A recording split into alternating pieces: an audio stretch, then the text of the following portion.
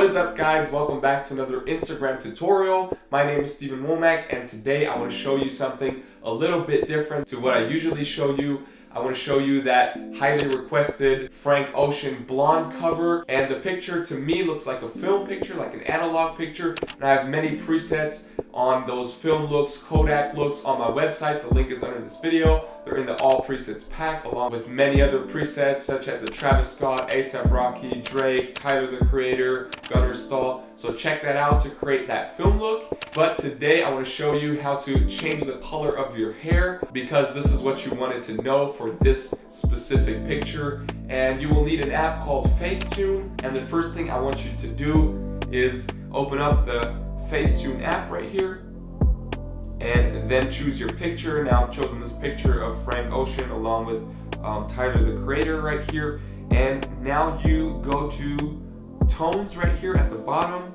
and choose your color tone at the palette right here. So in this case, let's say we want to, I think blue would look kind of cool in this picture, so we choose our blue tone, maybe this one right here, and then you hit the screen, and now you can just zoom in with both fingers to the head and just try to, and this is really important, just slightly move over the hair first to make it look real, because if you press too hard, you will really see too much of that color.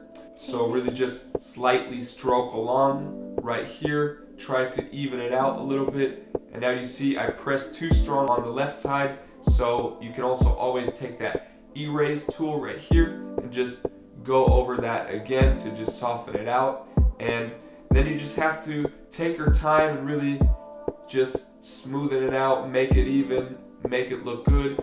And once you accidentally come across that corner or paint something else, you can always hit that erase tool and then zoom in and just try to repair that area right here. And yeah, that should do it.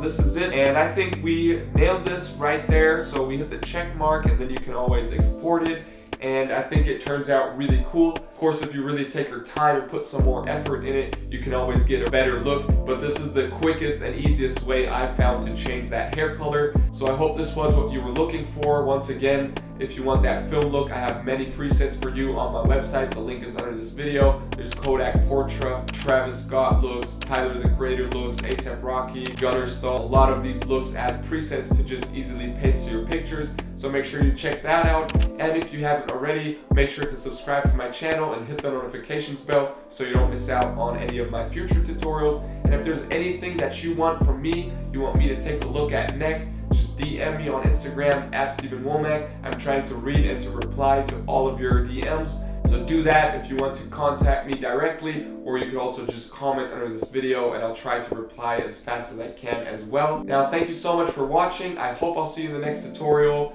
Until then, peace.